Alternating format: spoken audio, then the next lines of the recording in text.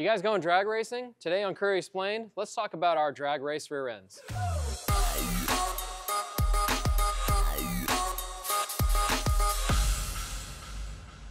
Hey, what's up guys? I'm John Henson from Currie Enterprises, and today I want to talk a little bit about drag racing.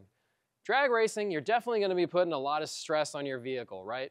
So you're going to be making a lot of traction out there, you're launching on a prep surface, you've got a trans brake probably, or you're letting out the clutch real hard, you're going to put the rear end through a lot of shock. When you're drag racing, you really should start thinking about, what do I need to upgrade to put up with that shock? The correct differential for if you're going to go drag racing is going to be a spool.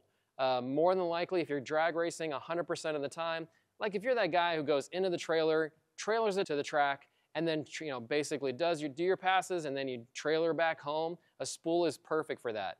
If you're the guy who's going to be driving to the track, then probably want to consider a differential, something like a Detroit locker, which is also available in 35 spline. Specific drag cars, you definitely want to upgrade the axle shaft, so think about that. 31 spline, probably not well equipped for that. Definitely want to consider 35 or 40 spline if you're going drag racing. Specifically speaking about the housing, well, if you're going to be back half in a car, you probably want something like our F9 housing. Bent sheet metal fabrication like this is going to add a lot of rigidity to the housing center.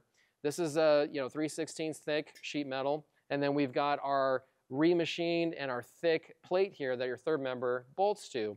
The faceplate needs to be thicker, and it also needs to be remachined, which is what we do when we manufacture housings like this. The reason why we do that is we want that third member to go on square and not have any stress on it when it gets bolted down. You bolt that third member on, and if it needs to tweak and torque on there, well, then basically you're going to put that case under stress, you're messing with the gear setup, and everything's already under load, as it should not be just driving down the track.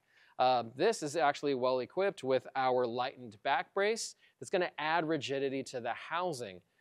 Where does that come into play? Basically, if you're hanging the front wheels off the ground and you're twisting up your chassis, if you make that kind of traction and that kind of power and your four-link is welded to the tube, this thing wants to twist. That's when you're going to necessitate a back brace. If the housing sees any kind of twisting motion because the chassis is going to be twisting up a lot, the back brace is going to help this not move. Basically what we're trying to do is we're trying to prevent things from twisting or making movement, right? If the housing or the third member and the axle shafts are all twisting, that's when things break, and we're trying to prevent any kind of failures. So this is going to be our 3-inch diameter tube. There are going to be options in a 3.5-inch diameter tube, and this can be custom built. Beautiful thing about this style of housing too, when ordered in raw, is you can weld to it. If you have 4-link brackets or leaf springs that need to be welded in a specific application because you're building something custom in the back end, you're going to be able to weld your brackets to this. If you needed something a specific width, they can be ordered in 1/2-inch increments directly from Currie Enterprises. We list them on our website. If you don't see a width there that you're looking for, please reach out to us and we'll be able to custom build you something. If you have any questions in regards to what is going to be the correct rear end for your drag race application, call us at Currie. We're the experts. We'll be able to walk you through what the options are and what we would suggest for your application based on how you're building your car. Feel free to also send us an email or leave a comment below and we'll get back to you. Thanks for watching.